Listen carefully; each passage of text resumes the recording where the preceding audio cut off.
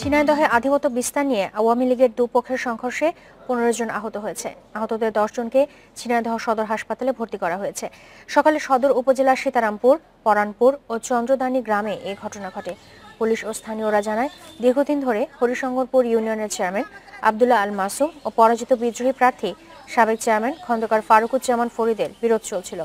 সীতারামপুর গ্রামে সকালে উভয় পক্ষের সমর্থকের বাকবিতণ্ডা হয়। এর জের ধরে সংঘর্ষে জড়িয়ে পড়ে দুপক্ষ। এ সময় বৃষ্টি বাড়িতে হামলা ও ভাঙচুর করা হয়।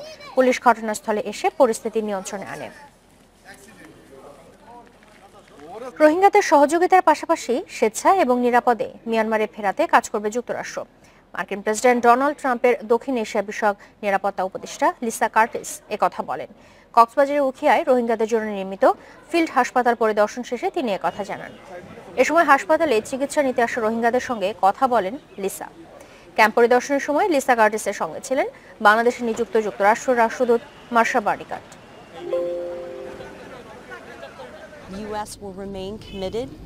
রোহিঙ্গাদের নিরাপত্তা নিশ্চিত ও চাহিদা পূরণে বাংলাদেশ সরকারের পাশে আছে যুক্তরাষ্ট্র। আর রোহিঙ্গাদের উদ্দেশ্যে বলতে চাই, পুরো বিশ্ব দেখছে কি হচ্ছে। সহায়তায় যা যা করা সম্ভব তার সবই আমরা করব।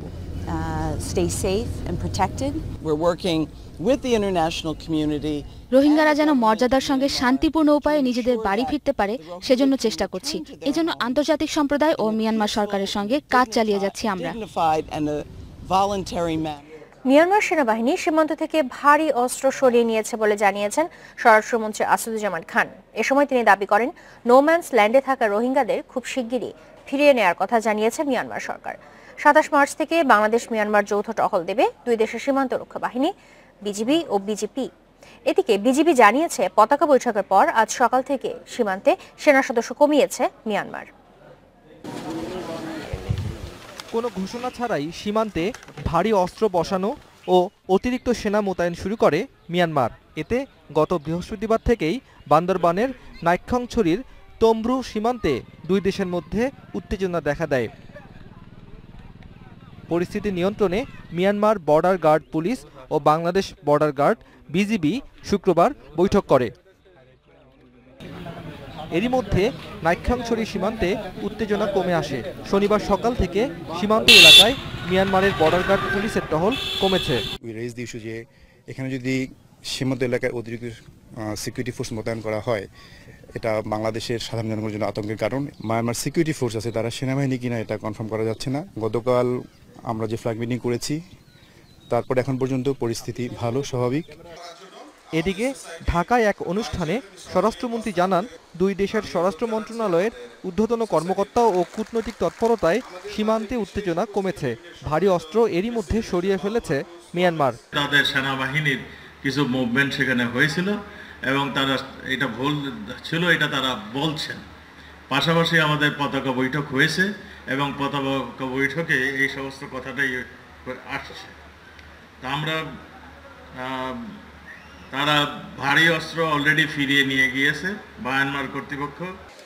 আগামী 27শে মার্চ বাংলাদেশ ও মিয়ানমার সীমান্তে দুই দেশের যৌথ টহল অনুষ্ঠিত হবে। Abdullah Al Rafi, independent news, Dhaka. কক্সবাজারের চকরিয়ায় বাস মাইক্রোবাস সংঘর্ষে 4 জন নিহত হয়েছে, আহত হয়েছে অন্তত 8 জন। সকালে চট্টগ্রাম কক্সবাজার মহাসড়কে এই দুর্ঘটনা ঘটে। নিহতরা হলো মাইক্রোবাসের চালক শহীদুল করিম ও উখিয়া ডিগ্রি কলেজের শিক্ষার্থী শাহাবুদ্দিন। অন্য 2 জনের পরিচয় জানা যায়নি। আহতরা জানান, উখিয়া থেকে কয়েকজন শিক্ষার্থী মাইক্রোবাসে করে পিকনিকের জন্য বান্দরবান যাচ্ছিল। মাইক্রোবাসটি চকরিয়া হারবাং গয়ালমারা এলাকায় পৌঁছালে বিপরীত দিক থেকে শ্যামলী পরিবহনের একটি বাসের সঙ্গে সংঘর্ষ হয়। ঘটনাস্থলে 3 জন মারা যান, হাসপাতালে মারা যান আরও 1 জন।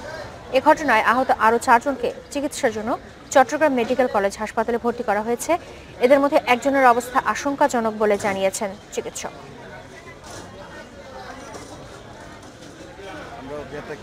যাচ্ছিলাম, তাই চকরিয়া অ্যাক্সিডেন্ট হয়েছে। কতজন ছিলেন একটু বলেন? 8 জন। আমরা 3 জনকে দ্রুততর সময়ে আমরা আমাদের নিউরোসার্জারি ওয়ার্ডে ট্রান্সফার করেছি এবং 1 জনকে কিছু আঘাত আছে, যার জন্য আমরা ক্যাজুয়ালিটি ওয়ার্ডে ভর্তি দিয়েছি। তবে 1 জনের অবস্থায় গুরুতর একটু।